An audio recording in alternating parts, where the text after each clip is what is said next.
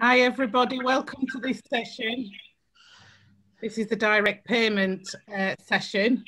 I'm just going to go through some housekeeping, and I'm sorry, I'm sure you've heard this now plenty of times before, but I'm still going to go through it again. Let me just start this from the beginning. So again, if you're on the phone to somebody or somebody's trying to contact you to get into the session, there's still that number available. Wendy's still there waiting by the phone to help people. A reminder as well that all these sessions are recorded. So just be aware of anything you say could go anywhere. It's public, and I'm sure a lot of the sessions will be shared afterwards as well. The break and the lunch meeting. When we get on to conversations and next steps, myself, Isaac and Sally will be watching out for you. If you're not able to use the hand up or wave, try something yellow in front of the screen. It really helps us to see who wants to speak so that you can get your voice heard. We're keeping really strict time on the session, so the session will end at 1 o'clock today. Please stay on mute if you're not speaking, so that we don't have lots of background noise as we're going through the session. And it's lovely to see your faces, so switch your video on so that we can see you when the slides are gone. It's lovely to be able to see people's faces, but of course if you want to have a cup of tea or something to eat, you might want to turn your video off. Some Zoom basics again. People will know these two switches up here. If you want to go to the speaker view, press this one, or the gallery view then, where you start seeing everybody. And I'll be spotlighting some of the speakers as they go through. Please use... Lost you. Oh, am I back? Yeah, got you. Lovely. So please do use the chat for any questions or comments. Me, Isaac and Sally will be looking through the chat, and we'll be raising them across and sharing with everybody as well. And if you're having any sound problems, there's a preferences and there's a link there. So about this session, your facilitators today are myself. I'm Julie Stansfield. I'm one of the conveners of Social Care Futures. We're also joined by Marty Walker. So lots of people will know from TLAP or the Self-Directed Support Group. We're joined by Pat, Isaac, Sally. So them are the facilitators. But we're also joined by some great guest speakers who are going to be interviewed on their approach to direct payments. So our agenda for this hour is Martin's going to share what he's been doing, what we've been doing, imagining the Self-Directed Support Group. Then Pat's going to interview some councils who are doing some great stuff on direct payments. Then we're going to have a think about, well, why aren't we all doing this across the country? And then we're going to get on to next steps and what will help or what will be useful for the future. So I will hand straight over to you, Martin. Thank you. Thanks very much, Julie. I'm off mute, aren't I? Yeah. Okay, thanks very much, Julie. Great to be here again today. Had a great day yesterday at the festival. And yeah, today we're going to talk about future of direct payments. We think at TLAP there's a great future for direct payments. And we've been doing quite a bit of learning over the COVID-19 period, over the outbreak of the coronavirus. And we've called it hearing the voice of direct payment recipients, because in the early stages, they were really lost, we think. Could I have the next slide, please, Julie? So at TLAP, as you might expect, we got quite involved very quickly as different bits of guidance were being developed. And we noticed that the voice of people with lived experience was pretty missing in all those conversations.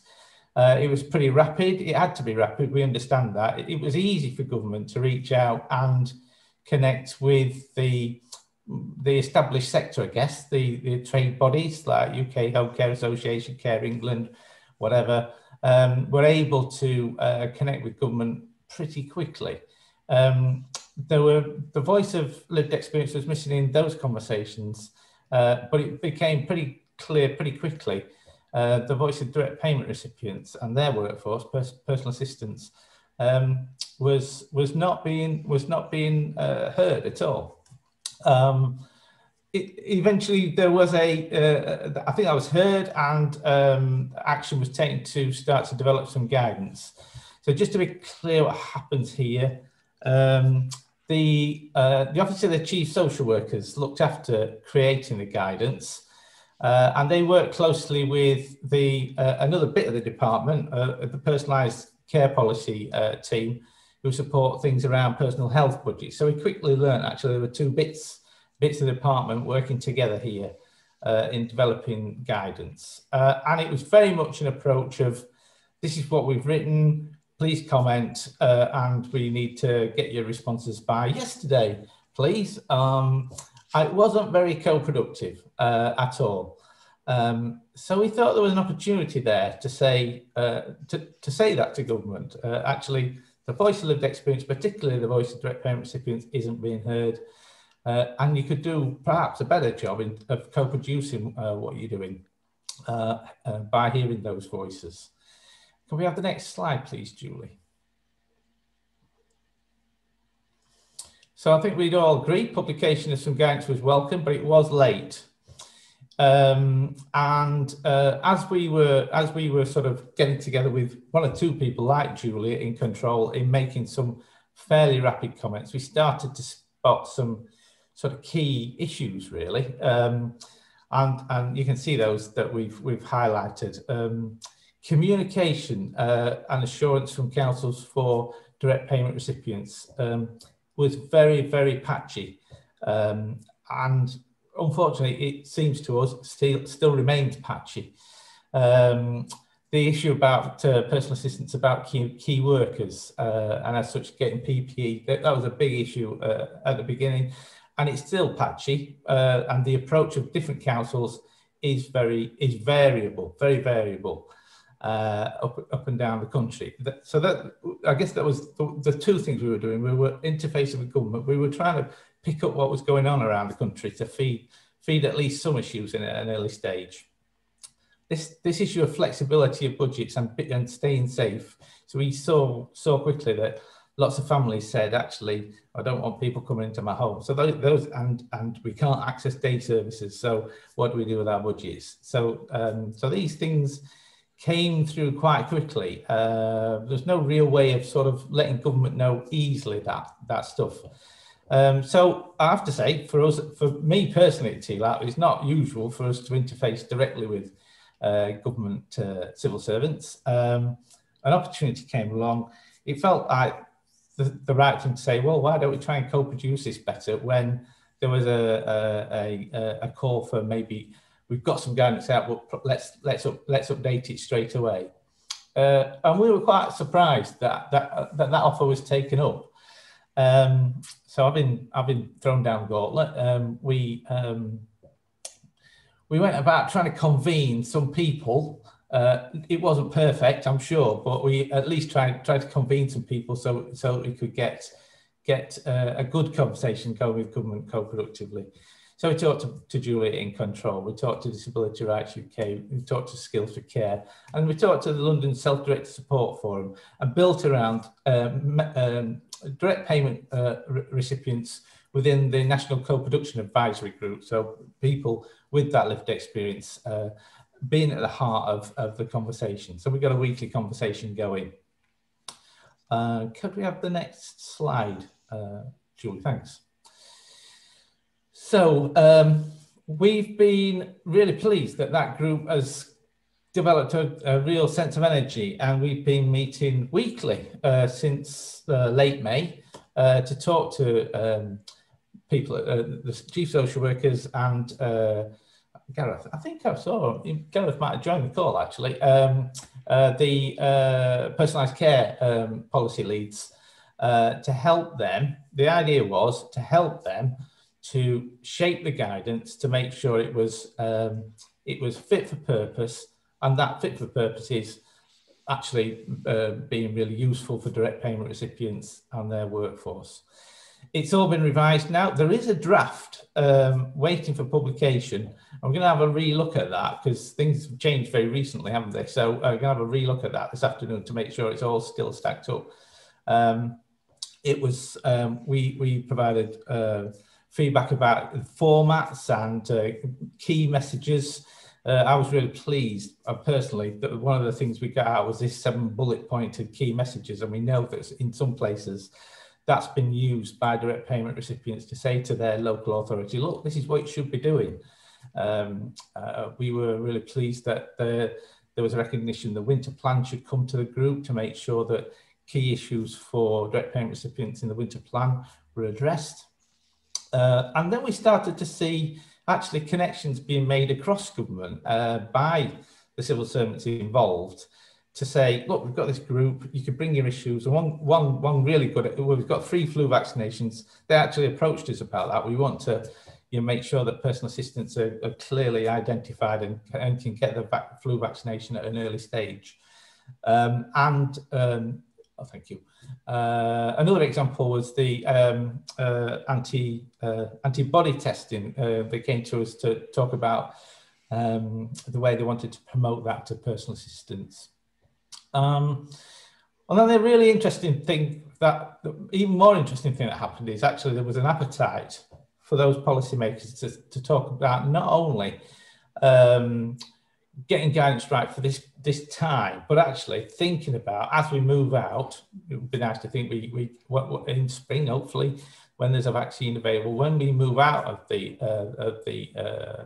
coronavirus infection, that we start to think about learning lessons from the period and addressing policy to make sure that direct payments work in the way they were intended. So throughout that time, we've started to have conversations about what's working and what's not working with direct payments, both pre and during the COVID outbreak.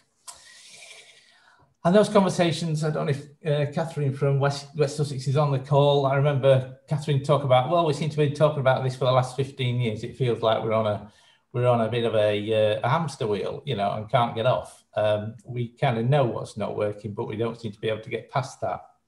And that we boiled this down to actually, there are some big questions. If you ask those big questions, different people in the system have different perspectives about the answers to these. And we kind of thought we got these nailed initially when self-directed support came in as a policy and a process. It started off as a vision and within control, and that's been embedded within the Care Act. But actually, when you ask people, in terms of a direct payment, whose money is it? You get different answers from different parts of the system. Who's accountable? You get different answers from different parts of the system. Can we make things more straightforward? I see my colleague, I'm going to say this, Tim. I see my colleague, Tim, is on the call from TLAT. And when I kind of first phrased that, I did phrase it as, can we make things any more difficult? But that's about process and trying to make process more straightforward. And then there just does seem to be this question that I would say we do need to challenge around is, do practitioners actually believe in self-directed support? And again, there's a bit of a sense of some practitioners, it's really difficult to understand whether they do believe in it or not. Some, it seems, feel trapped by the system, would love to fully empower people to take full control of their budgets, but feel a bit constrained. And then there are others social workers out there who are championing the cause. So that's the sort of work that we've done in the group. Where next? There is a session tomorrow. I think, Julie, you might be touching on some of this tomorrow with Trish around power and resetting the deal. So we think we might need to actually reset the deal between people, the citizen and state, to get if we can get the answers to those questions. Can we reset that deal? We've lost a little bit of terminology, moving from the direct payment regulations as they were into the Care Act, and that sense of well, Julie, the term's gone. In lieu of services, making a direct payment in lieu of services. That bit's got lost, and the intent of what should happen with the direct payment, and therefore the flexibilities and light touch approach to auditing, etc., has got a little bit clouded. We think we're doing some work to describe what good looks like, what it doesn't look like. One of the asks of policy leads at the department was, "What can you tell us what good does and doesn't look like?" And we're looking at some work with the LGA to the department noticed during the outbreak there was good stuff happening in terms of actually can we just cut out all this bureaucracy and just get on and do things. So there's a sense that the department want to support and continue that, and we think there's a real opportunity we could offer some work around that to see if we can do some work to try and with a focus on that finance and monitoring and audit area to make progress with the direct payment offer that many places make to their direct payment recipients. So that's what we've been doing in the group. I'm pleased to be joined by Pat Stack, who's the chair of the London Self-Directed Support Forum. And Pat is going to talk to a couple of directors that we've got with us, Denise from Tower Hamlets and with Jackie from Medway, and some direct payment recipients from certainly from Tower Hamlets. So Pat, over to you. Thank you very much, Martin. Good morning, everyone, or good afternoon.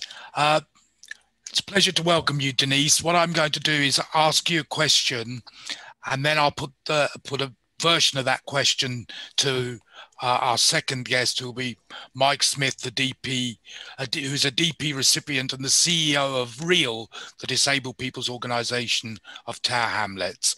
So if we start with you, Denise, early on we heard that there was very little communication with direct payments recipients about the support that councils were providing them. Could you tell us what your approach was on communication with people? Thanks, Pat. Hi, everyone. I'm Denise. Really frustratingly, my camera's not working, so I hope you can hear me well, but you can't see me. And thanks for the question. Yeah, I think what we did in Tower Hamlets was we worked with partners, including REAL, our Disabled People's Organisation, to understand what the potential issues were likely to be during the pandemic. And I think we did do that very speedily in Tower Hamlets, and we were pleased that we did that. We got information onto REAL's website, onto our direct payments support service providers' websites, and then later onto the council website as quickly as we could.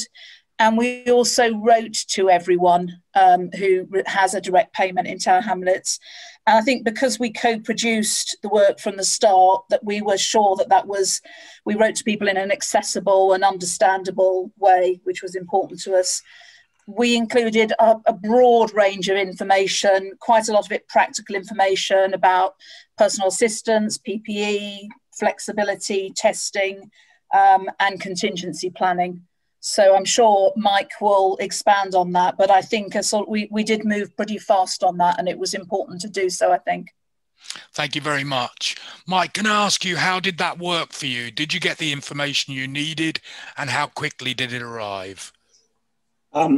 Yeah, I guess I'm speaking as both a direct payments recipient myself. I've been on direct payments for about 15 years now. But also as the organisation that until relatively recently ran the direct payment support service, and also we provide information and advice to disabled people in the borough. But what was great was that because we already had a good working relationship with key officers in the council, we were able to flag up the issues that we were picking up both locally but also on those national discussion forums that were popping up on Facebook and elsewhere. And we were able to connect the local, the London-wide and the national issues, and go straight to people like Denise and her colleagues and say, there are big holes in the national guidance. People are feeling really unsupported. We need to work on it. And what was great is because we had those solutions, those connections, we could raise the problems and jointly create solutions. So everything Denise just said is true. We also got them to adapt a number of the ways in their direct payments policy was working. So they relaxed the rules on how you could spend the money. They gave a 10% increase in direct payments budgets temporarily in case people had additional needs. And they said that they didn't need to pre-clear how that was going to be spent differently. They were just going to check on it in the subsequent monitoring. We had relaxation of the rules so that people could temporarily employ family members if they need to. Critical, I think, for me was an absolute commitment from the local authority that if people temporarily withdrew from services because of fears around catching COVID, that would not be used as an excuse to reduce their package at the next round of recruitment. And we were able to get that information out on our website, on our social media, and as Denise said, in printed format for all those who were digitally excluded. And I think what we've done subsequently is try to look at the number of issues that came up at the advice service and the issues. And there are virtually no reported cases of people in crisis situation as a result. So whilst you can't prove a negative, we really think that by working together so quickly, relaxing the rules, getting the comms out of it, we were probably able to forestall some of the problems that I've seen reported around the country so much. Thank you very much, Mike. Denise, we heard stories of care workers not being able to use supermarkets at times designated for key workers, and that they weren't allowed to use public transport because they weren't able to show easily that they were care workers. What did you do in your area to make sure this was addressed for personal assistants? Yeah, this was an issue in Tower Hamlets. So we created a letter that personal assistants could use. It was on council letterhead, so a physical letter people could take with them. And that was to use when accessing shops, supermarkets, and traveling on public transport. And again, we sent that out to people. And then I think if people needed additional copies of that, we made them available. Lovely, thanks. And Mike, what did you do about your own PAs, and have you heard what others in your area did? Did you encounter these issues, and did the council's arrangements help? Well, yes, I mean, I don't want to steal Denise's glory, but it was us that suggested the letter, and they originally gave us a template that was non-council legislation, and we said we don't think that will work because anyone could write that. So we helped them redraft it, got the right wording on it, asked a few people, is this what you need? So we changed, by getting the council letter right early, again, we were able to preempt the issues. And what we're also able to do is get it mailed out to people, say that, and then here's who to contact for extra copies if you need it. So it was really good. And what I was doing at the same time, there were a couple of Facebook groups that had been set up, the Bunker and another one, and I was able to share the ideas of it to other parts of the country. So they were, trying to say, well, if Tower Hamlets can do it, why can't we? And at least, hopefully a bit of small change happened around the rest of the country, because I got the sense we were ahead of the curve. Brilliant, thank you. Denise, we know access to PPE was a big problem for a long period at the beginning of the outbreak, and it continues to be a topic of hot debate. What did you do to make sure direct payment recipients got the PPE they needed? Yeah, it's still a hot topic, certainly. So we made PPE available to people with a direct payment as soon as we had set up our kind of mutual aid scheme for personal protective equipment in the borough. And to start with, we created a sort of... Hello? Have we lost Denise? Denise, are you still there? We seem to have lost you. She's gone on mute. Denise, you're on mute. Right, I'll finish the rest of the answer while she recovers. Yeah, again, right earlier on when PPE guidance was coming up, what Denise and I forgot to mention was that we set up like a task force of local council officers, CCG officers, us at Real and the Direct Payment Support Service. And we were initially meeting on a weekly basis on a Zoom call, later on a fortnightly, where we were identifying the issues that people were experiencing and creating solutions to them. And the issue of PPE came up fairly early on. And what the task force then did was work on a process for getting it to people where people couldn't go and get it themselves, saying that maybe they could use that direct payments increase to pay for a taxi to collect it for them. We got specialist, really accessible guidance videos on how to use PPE that disabled people could access and show their PAs. And then the interesting thing, the extra thing was, we're still actually working on some of this with the CCG, but a lot of the guidance on PPE is how else, like a quote unquote carer or PA protects themselves by using it. And we were saying, well, hold on a minute. Yeah, we're direct payments recipients. We're the allegedly clinically vulnerable. How do we protect ourselves from these people coming into our house?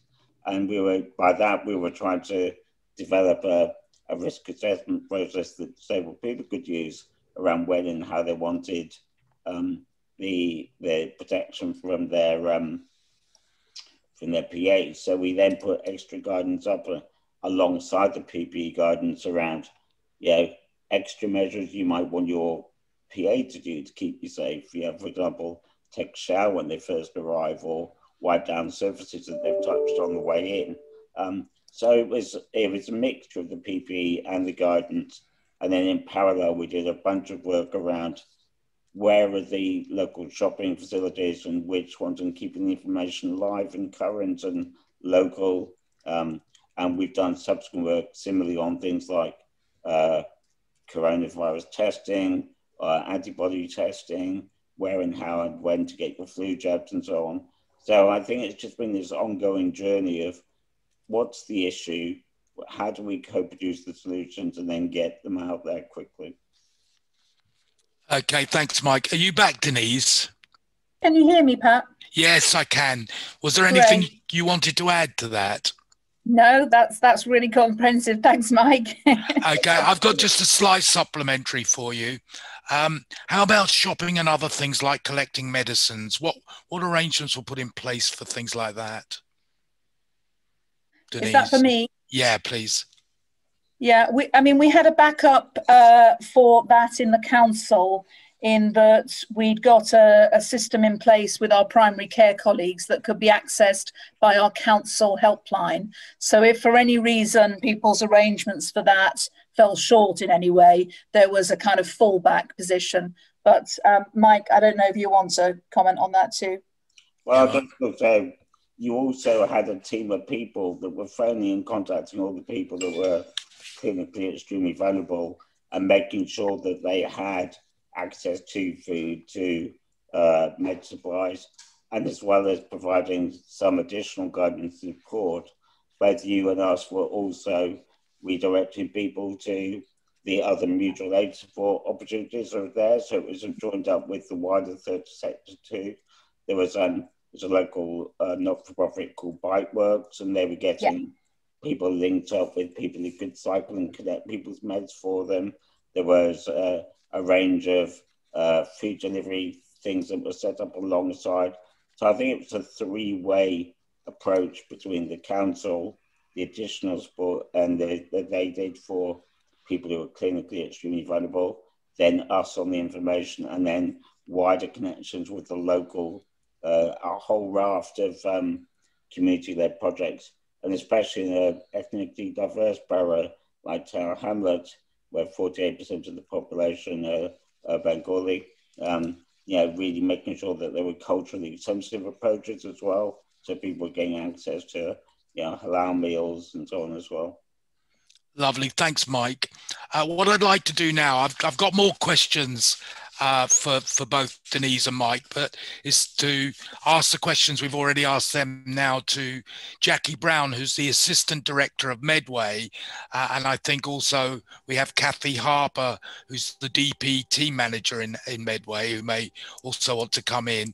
Jackie, you've probably heard the question already, but early on we heard that there was very little communication with DP recipients.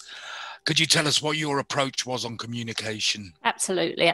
So in Medway, we started the preparation work prior to lockdown by assessing needs and identifying what was needed. So we were sort of half prepared. So as we knew things were moving forward, we started that preparation. And then Kathy and her team contacted everybody by telephone, so all the employers, to assess what their vulnerability would be if their PAs weren't able to work due to COVID. And we sort of introduced a red light system, a traffic light system for people who totally relied on PAs for support and had no other family or community networks. We also gave employers information about how they could get PAs tested. So we were trying to get as much information out there as we could very quickly. The employer's insurance provider sent regular updates to all employers so that we got the changes developed. And then we made welfare calls to all direct payment recipients, and that included carer direct payments. Everybody was given the Kathy's team the telephone number, so our duty number, and that was manned from 9 till 5, Monday to Friday, should anybody require any assistance. And then that meant effectively that the coordinators were there to answer questions that they had regarding PPE or employment related questions. So we started things really quickly, in an attempt to make sure that communication started early in an attempt to stop, any potential issues. Brilliant. Thank you very much, Jackie. Kathy, have you got anything you want to add? Yes, I just wanted to add to that because I think it was very important because at the time things were moving really, really quickly. I mean, every day there was sort of kind of new information, new guidance coming down from government. So I think the thing that was imperative and was key to everything for us was having that one point of contact. One number for them to call that will be able to answer all their questions. So to enable the coordinators to do that effectively and give the right information internally, I used to have the first half an hour of the day with a team meeting to update them on any changes from the day before. So it didn't matter what coordinator picked up or was on duty, they were able to answer their questions and respond very quickly to that. So I think that's probably, we did everything else, but mainly we did a lot by telephone because what we found very quickly when we was talking to people is that people needed to speak to people. They were so worried and they kind of, these calls weren't quick, I have to say, because people, as I said, needed to speak to people. They needed to sort of share their concerns and we needed to reassure them, but it was worth the investment because I'm hoping this time around that actually they know what the support was in place and, and they're not going to be as frightened this time. But definitely the one point of contact was key in the communication for people. Lovely, thanks, Kathy. Jackie, on the question of PAs being able to use public transport, being allowed to use supermarkets and stuff, what did you do in your area to make sure this was addressed for personal assistance? So it's very similar approach to Denise in Tower Hamlets, Pat. So we provided a letter to all the employers for the PAs to use. It identified them as essential workers. We did that in partnership with our health colleagues where they were joint funded packages. So we wanted to make sure that we covered all aspects, but effectively pretty much the same as Tower Hamlets. Brilliant. Anything to add, Kathy? Yes, we also, where obviously people needed to travel to work by public transport. We offered that people were able to use their direct payments to fund other modes of getting to work, because it was important for their safety, for twofold really. You know, they're being more at risk maybe on public transport if you've got someone that's shielding but still needs their support. So we was very flexible in the use of direct payments around transport. Okay, thank you. And Jackie, on the hot topic of PPE, what did you do to make sure that direct payments recipients got the PPE they needed?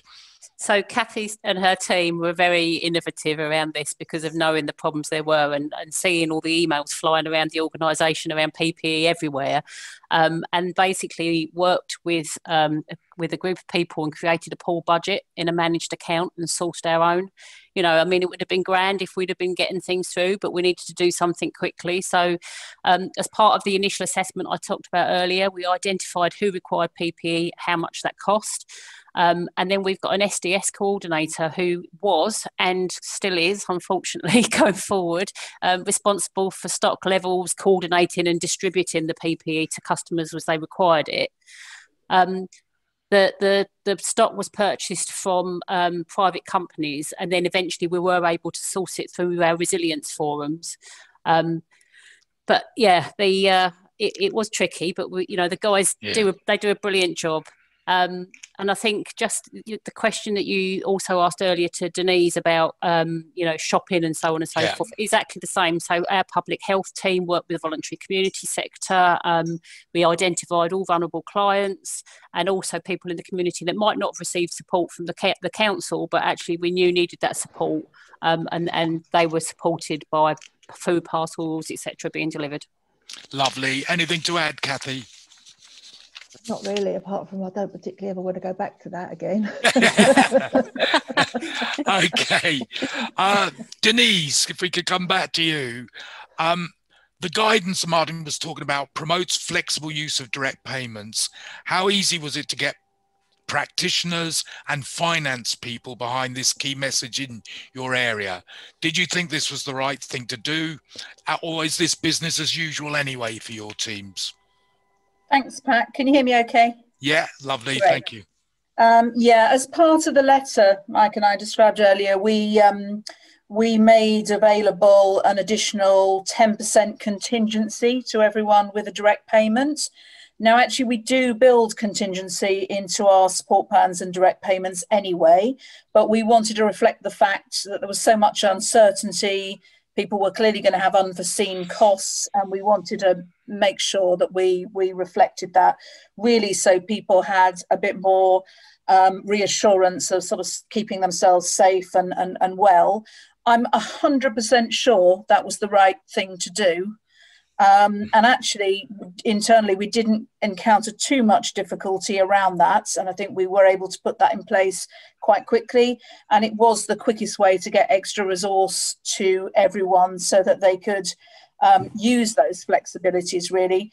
So the sorts of things people use the flexibilities for, some of them have already been mentioned, but using more family member support, collection of PPE sometimes, certainly travel by taxis, different ways of personal assistance getting around, additional agency costs in some cases, and some people also bought additional PPE. Obviously, their choice to do that. I think, as I say, it was definitely the right thing to do. I think there is learning around using direct payments more flexibly that we can use to promote good practice. I mean, there is often finance, audit, anxiety about direct payments. As people know, there are lots of issues that still crop up. It is a balance. Those questions actually in Martin's presentation about whose money is it, who's accountable for it, and the processes that need to be in place. But I'm really clear. I mean, the vast majority of direct payments users arrange their care responsibly and actually probably better than the council can arrange it. So I feel, we should use the experience during COVID around flexibility to promote direct payments more widely, which we still need to do. Lovely, thank you. Mike, did you feel any difference in the way the council was approaching flexible use of your direct payment? Did they relax their monitoring processes, or are they fairly relaxed about it anyway? If this was a difficult area, how do you think it could have been improved? So I'm going to say ditto, and I support everything Denise just said, and then try and give a wider context. So I've been involved in direct payments since, have been running the very first direct payment scheme for town hamlets after the legislation was passed. And I've seen exactly the issues that Martin was talking about earlier around erosion of the original principles of direct payments and the autonomy and the choice and control that was originally there. I would say that I don't blame social workers entirely. I largely blame the restriction in resources that are available and austerity, and the fact that social workers have been forced to become gatekeepers. But I think what this exercise has shown us is that by acting quickly and flexibly, the council managed to avert what could have been a disaster. And by trusting people to come up with the right solutions for themselves with support and guidance, they probably stopped a lot of stress from happening for people. And I think what I'm really looking forward to is how we can continue that dialogue around really, really properly embedding personalisation services in social care delivery and personal health budgets, in joint packages, and at a wider level, not just health funds, but the other funds that are available to people, so that we can somehow take a positive from COVID and say it's restarted the conversation around the value of meaningful choice and control. Brilliant, Mike. Thank you very much. Jackie, on the same issue of flexible use, how easy was it for you to get practitioners and finance people behind this key message in your area? Do you think that was the right thing to do, or is this business as usual anyway in Medway? So it's sort of business as usual. I'd say I sort of talk about Kathy and the team, but it is Kathy and the team, and I really want to stress that. So they, and prior to Kathy, the team have always actively promoted flexible and innovative ways of using direct payments that achieve better outcomes. I mean, don't get me wrong, it's not perfect, and there's still a lot that we need to do. And I think some of the things that I've seen is trying to change the culture of the organisation, but I think that being able to demonstrate that it's effective has had some of those changes. So, with regard to the pandemic, what we did was, where there were sort of obviously different ways of wanting to do things, Kathy goes back to about the one point of contact. So we had any requests that came through from for sort of the way the money could be used, went through the Kathy's team to agree them. And again, the same as Denise has said, it was things like employing family members, online meditation courses and meditation apps and equipment to keep in touch with families. Our view was that that client safety was paramount, and we needed to do what we had to keep people safe and their needs met. And it was also important to support informal carers at home, so that they could get a break from their caring responsibilities. So I go back to what I said. It's something that we do, but we need to continue to work on. Thank you very much. Kathy, anything to add before we open this up for questions beyond me? I don't mean the questions are beyond me. I mean people other than me asking questions. Well, to be honest with you, Pat, I could probably fill the rest of the time if I start speaking again. So I'd really rather you didn't. No, as I'll probably, I mean, what Jackie said is pretty much the summary of what it is. It is business as usual. My team, we actively promote that flexible and innovative way of meeting people's needs, and that sort of kind of, it was no different during the COVID, and provided we could see how using that money was going to link to the outcome, there was no reason why we wouldn't agree to it. Lovely, thanks. I'm going to hand back to Martin now, I think. Is that right, Martin? Yeah, I think so, Pat. So, yeah. Thanks. Sorry. First of all, can I thank all 4 of our participants? I hope everybody found that as interesting and as informative as I did. But thank you very much, Mike, Jackie, Catherine, and Denise. I thought that was brilliant. And hopefully they're going to stick around to maybe respond to some of the questions you've got. So, Julie and Isaac, I think you've been helping, and Sally helping just to watch the chat and see what sort of questions we've got coming in. Can you help us with Sally, do you want to come in with your question or reflection first of all? So, well, the overarching chat is about Melanie asked, can children get a direct payment? And of course the answer is yes. Simon asked, why is the uptake of DP not good for older people? And a lot of people have answered that. And yeah, and much talk about culture, changing the culture around the uptake of direct payments for older people. And PA's ID badges. Donna's PAs have had them and have got them. Other people's haven't. So Donna seems to be the one who knows about the ID badges. Heather has raised her hand.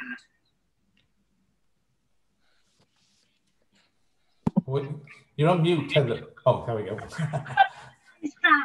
So I've been trying to type a comment into the chat box, but I can't really clearly write it as writing without it sounding a little bit like I'm on Hyde Park Corner and decided to give a full speech because I unluckily came out of hospital 2 weeks before we went into lockdown into a brand new bungalow after spending a year having a debate with the local social services about levels of need and the importance of direct payment. And I don't know how many other people have had this conversation. You can use your intelligence and you're a very bright person. You can do all of these things to make your time work for you and all of this. I don't know if I'm preaching to the choir, but you know those conversations they quite often have with you? You can make anything work for you. We're going to do this baseline level for you. And so over the pandemic, even though I should have had a whole series of things done when I came out of hospital, there seems to have been these conversations on a level of, I don't know if they're intentionally being like they don't understand direct payments and what you can do and how you can combine them, or they just don't understand how they work. So conversations that go, well, you can't have a care agency and a direct payment to use your other 7 hours. That's not a thing that can work. And I'm going, I'm pretty sure I read that somewhere. I'm pretty sure I read that or I've read somebody. It feels like a very is it intentional malice, or if you use cynicism, or rather just being this? I don't know. Let's ask one of the. Should we ask one of the directors about their view about that, Heather? Denise, what do you think about that sort of situation that has just been described? I don't think it's intentional in that sense, but I think it's a real missed opportunity if practitioners aren't talking about direct payments in a really positive way. And I always find it disappointing if I get feedback like that, because I think it is such a lost opportunity to probably put something in place that is much better suited to the individual. If I take my director's hat off for 30 seconds, I was a carer recently for my late father-in-law. He just needed some support towards the end of his life, last 6 months. And I really found it difficult, I don't live in my own authority that I work for, but I really found it difficult to get a direct payment for him. I did get one. It was really hard and really challenging, and it shouldn't be. And That's really the bottom line, isn't it? We've got to make it easier and more consistent for people to access. Great, thank you, Denise. And I think that answers Simon's question as well, because he was, you know, as Sally said, he were asking why is this not the case for older people, and Sally was explaining for her mum, and Denise has just explained it as well. And it does seem to be that people don't have the information and quite often are discouraged. So even Martin, one of the conveners of social care, he had that experience with his parents as well, where they said, actually, you don't, when he actually said, well, could we have a direct payment? The older person social worker said, well, you really don't want one of them. It's really hard work. So it was actively disencouraged. Can I just come in on that? Yeah. It's how much I said we did run the direct payment support service for 10 years. And I think the reason why we were able to increase the numbers of people on DP so much was because of that peer-led support in understanding what it would mean and how you would go about running it, or what the consequences were, or what the pros and the cons were, and practical solutions to the worries people have.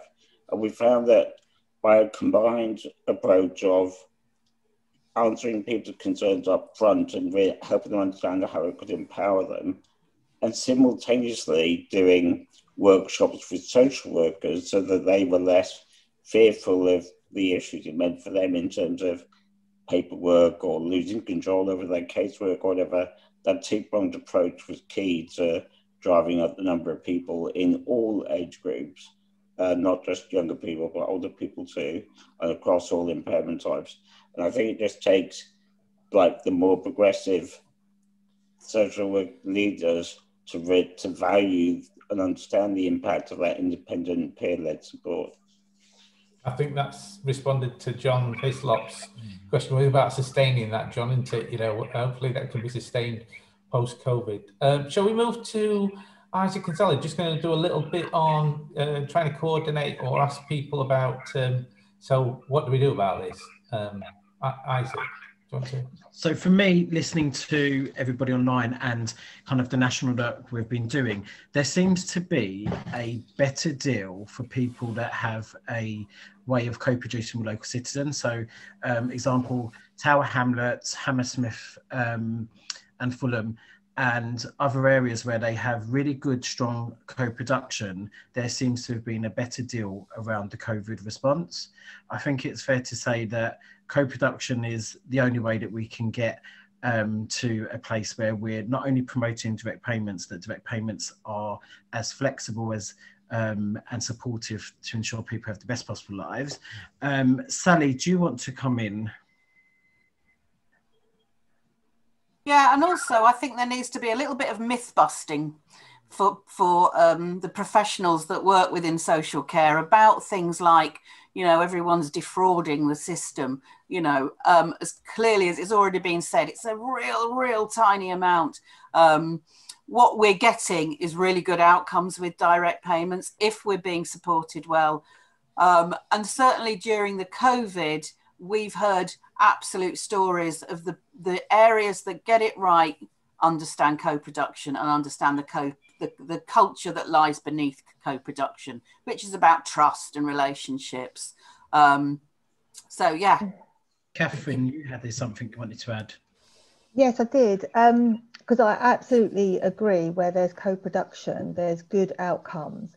But equally so, I think in Medway, we found that there's been huge value of the team being internal and providing that service, providing the team has got the right ethos and the confidence to argue it. Because what we find is that we can actually get to speak to the people and that can make the decisions, where if you have an authority that doesn't have good co-production, then you are unable to get that discussion going and sort of have your debate as to whether they can use it and how it's going to meet the needs of things like that. So so I think, you know, from Medway's point of view, we've definitely benefited from it being in-house.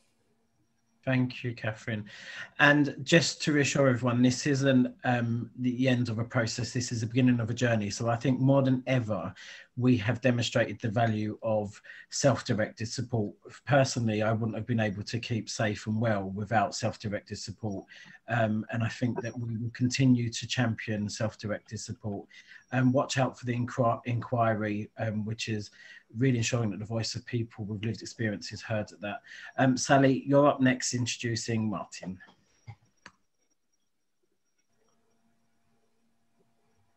Welcome, Martin. Martin is an absolute veteran of self-directed support and direct payments. He's the author of a superb book in which he shares his experience of independent living. And he has heard about this issue of non-representation of direct payment recipients and PAs, and so has put his thinking hat on and has formed a new organisation. So it's over to Martin to share what his new organisation is all about. So welcome, Martin, and thank you. Hi, I'm going to get them through. Hi, Martin's going to get me to speak for him just in the interest of time. I'm Lucas, PA. Yeah. So direct payment employees is a community interest company run by direct payment employers for direct payment employers. Our aims are to develop a partnership of direct payment employers, often referred to as individual employers or IEs. The purpose of the partnership is to be a collective voice of individual employers at a national level to influence policy and practice around health and social care. And direct payment employers in CIC has already got a Facebook group, which we're very keen to grow and develop, and there's also a plan to develop a website in the new year. We are very much in our infancy and growing. We're firm believers in taking our time and trying to do this right rather than rushing and making mistakes. If you want to know any more, there's contact details on this current slide. Feel free to send us an email, preferably. Telephone's not usually the best for us. And there's also a Facebook group you can join. That's pretty much everything to add. Thank you, sir. Thank you. Thank you, Sally, and everyone. Hey, thank you, Martin. It's good to see people thinking about what's needed for the future. I think William's got his hand up. Have we got time to quickly maybe ask William what you wanted to ask? Yes, Martin. Yeah.